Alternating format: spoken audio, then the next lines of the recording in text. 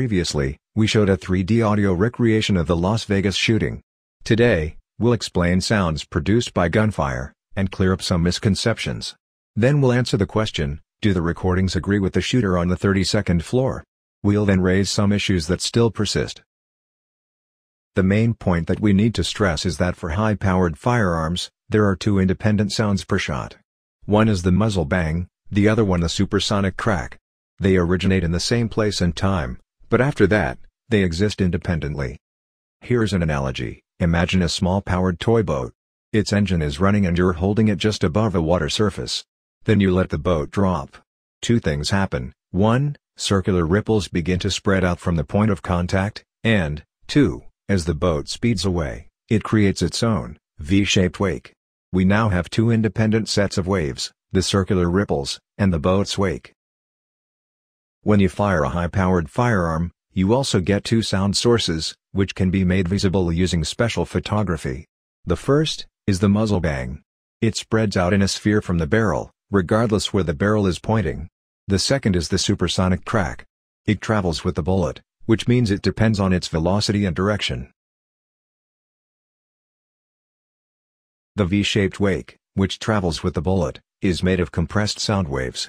They create a loud crack as they pass by, just like a supersonic airplane. Many people think that a sonic boom occurs in just one instant. This is not true. The wake trails the bullet as long as it stays supersonic. Because the muzzle bang and the supersonic crack are independent sounds, they can overlap in unusual ways, if the shooter is firing automatic.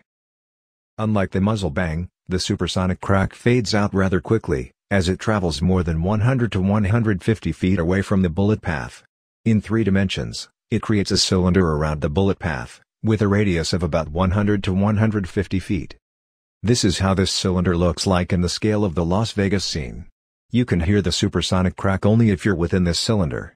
Outside this cylinder, you only hear the muzzle bang sounds.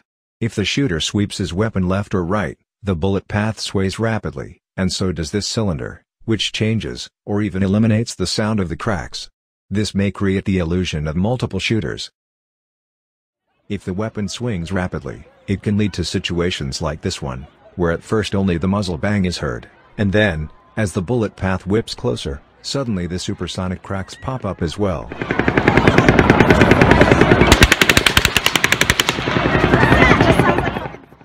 This sound is perfectly consistent with a single shooter swinging the weapon rapidly left and right. For distance measurement, the two sounds are very different. The muzzle bang travels a long distance at a constant speed, even though it loses its higher frequencies and becomes a distant thud. Its math is simple, because the time is only tied to the speed of sound. The supersonic crack is different.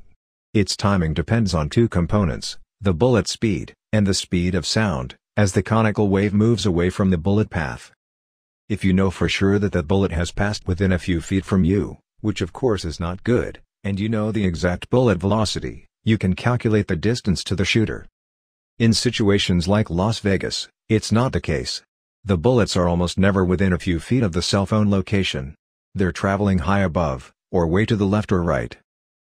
As the shooter fires all over the area and the supersonic crack can be heard, all we know is that it's reaching us from somewhere within 100 to 150 feet away. This, without complicated math, tells us little about the distance from the shooter. The math is further compounded, because as a bullet loses its speed over time, the shape of the supersonic cone flattens out, which complicates the calculation. There are professional systems, used by the military and cops, which can process supersonic cracks. But they use high-quality synchronized microphone arrays, and complex math, to backtrack the source. It's not something that can be done by amateurs. On the other hand, muzzle bangs are relatively easy to work with. One more aspect needs to be mentioned. When a bullet passes overhead, the supersonic shockwave hits the ground from above. If the ground is flat and hard, this will generate low-amplitude bounce waves, which will mix in with the actual crack sound. This is relevant, because parts of the festival grounds were exposed pavement, while others were astroturf. As the bullets swept over the area, the tone of the crack sounds changed, leading to confusion. Digital devices like cell phones compress large amounts of video and audio. Depending on the quality of the compression algorithms, this leads to quality loss, in both video and audio. It also affects the audio timing precision. The audio may be out of sync with the video, the actual event, or both. The Consumer Electronics Association recommends that audio sync problems be kept within -125 and +45 milliseconds. This is on top of any additional sync issues between the video and the actual event. The audio may be out of sync linearly, that is shorter or longer than the video track. Or it may be out of sync variably, that is randomly drift back and forth within the recording. This can get pretty bad with low-quality compression, as in this case, where the audio track became shorter than video by half a second during a 22-minute recording. Clearly, cell phone recordings are pretty bad compared to professional gunshot detection systems. Given what we have covered, we can now ask the basic question: do the muzzle bang report times in cell phone recordings match up with the shooter location on the 32nd floor? First, we obtain the precise speed of sound for the relevant weather conditions. Then, using the cab video as a baseline, we calculate the sound travel time for the other cell phone locations for several different volleys, taking into account the respective distances from the 32nd floor. Here are the predicted values. And here are the actual travel times from the recordings. The values are very close for all tested volleys, especially given the fact that the cell phone locations are constantly moving. This is very consistent with the location on the 32nd floor.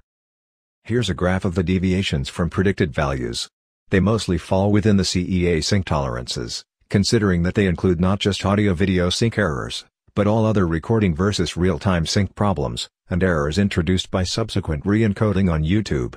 The Angel phone seems to be the worst in sync quality, while the Babe is the best. The Angel has other issues, such as a persistent hum throughout. Now a question. Besides the 32nd floor, are there any other locations that would yield the same sound travel times? We can compute such regions in 3D. The result are these hyperbolic curves. Each color represents possible shooter positions for one point in time. They clearly converge on the 32nd floor. Other than the 32nd floor, these locations are refuted by cell phone videos. The location above the roof, by the video shot from the roof lounge, the palm trees in front of the hotel by the cabbie video on her way out. Those commenting on the Las Vegas gunfire often use the word echo. Actually, distant echoes, as opposed to local reverb, play very little role. For a clear echo to exist, there must be a large, mostly flat obstacle, preferably perpendicular to the sound source. Looking out of Mandalay Bay towards the festival, there are no such surfaces nearby, only looking due north. Because of this, only the cab video, due to its location, has some large-scale echoes. There are almost none in the festival area, besides possible ground echoes of the supersonic bangs. Here's a visualization of echoes bouncing off the Mind Freak building and hitting the cab. It's slowed down to make it easy to follow.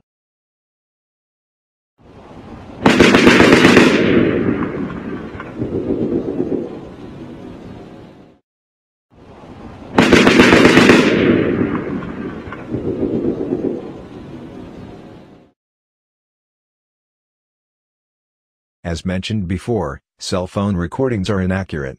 This makes it hard to determine which round was fired from which window. For the automatic rounds fired during the cab video, sound travel time calculations suggest that the northern window is more likely the origin.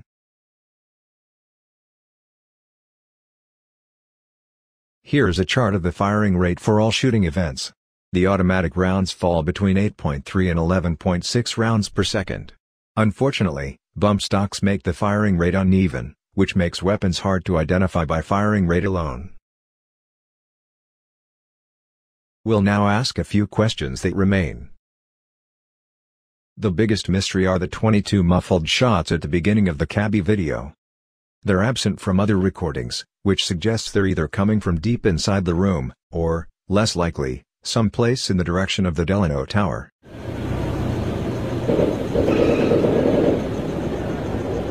Now it sounds like it's coming from farther away. How do these shots relate to the encounter with the security guard Jesus Campos? The latest timeline claims that Campos had engaged the shooter before the massacre started, and that he had been met with 200 rounds of gunfire, with no other exchanges thereafter. So who is Paddock shooting at, 5 minutes into the massacre? Someone else? Is he laying down suppression fire to pin down anyone in the hallway, even though he doesn't see anyone specific? Or is this the encounter with Campos? If so, Campos is wrong on the timeline. He also exaggerated the bullet count by a factor of 10. Press drawings show Paddock shooting through the broken window, in plain view of everyone, the rifle barrel slightly sticking out of the window. The cabbie video seems to support this. The gunshot sounds are very clear, as if there was a direct line of sight between the barrel and the cab.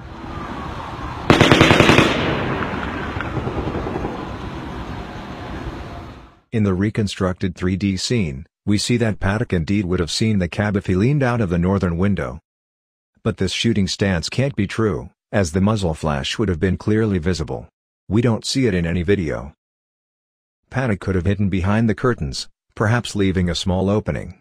This would probably damage the curtains and cause all shells to land in the room. But Paddock fired about 1,070 rounds, and we see only 108 shells in the crime scene photos, just about 10%. 960 shells seem to be missing. Are they piled up behind the curtains? Paddock couldn't have easily kicked them out of the window, as the window frame rises an inch or two above the floor.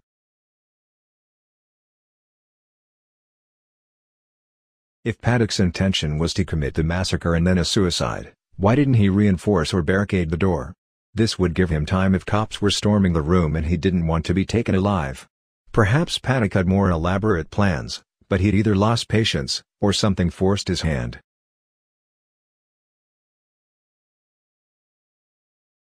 The shooter had plenty of ammo left and 23 weapons, so why did he stop shooting?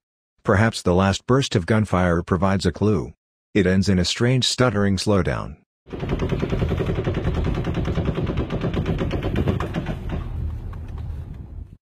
It's possible that Paddock underestimated how much stress his shoulder would take during 10 minutes of bump stock fire, and he simply couldn't shoot anymore.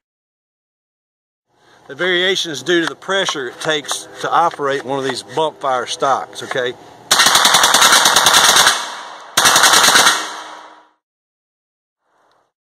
This concludes part 2.